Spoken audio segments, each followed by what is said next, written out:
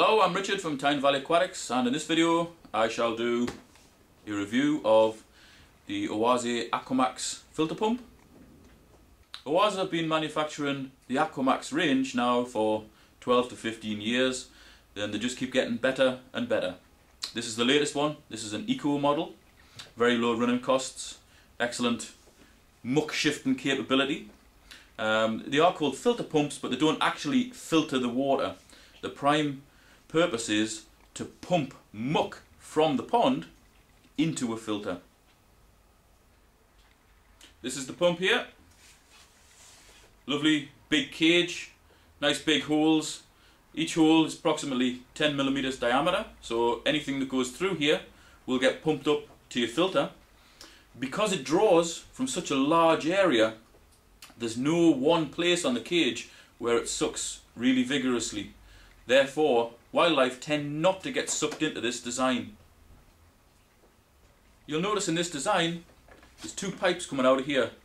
One is an inlet, which is that one, which can be capped off. One is an outlet.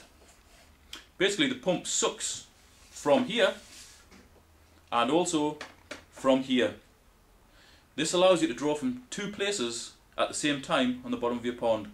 So say you had a long banana shaped pond or a long canal or something, you wanted to draw from one end and also the other end, you can with this pump. You can get like a smaller version of this cage which would attach to this inlet via a piece of pipe, and you can set this to draw 75% through here, 50%, 25% or nothing.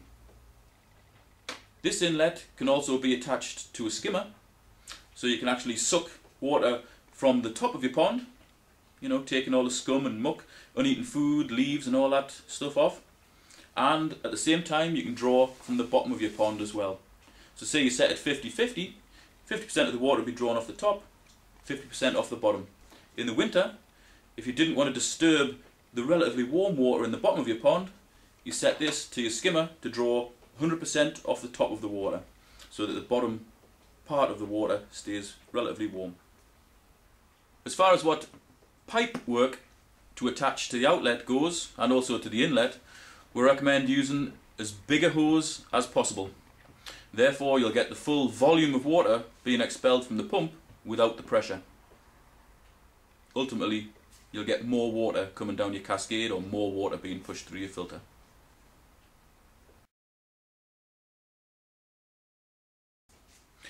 The Aquamax range carries a 5-year guarantee, and I've used them for years.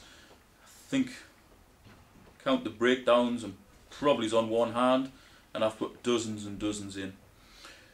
A lot of the time I go out, say if someone has a problem, oh my pump's not working, it's not pumping enough. They've left it in the bottom, they haven't looked at it for years, and it's ridiculously clogged inside and out with muck. Clean it out, straight away, it's as good as new.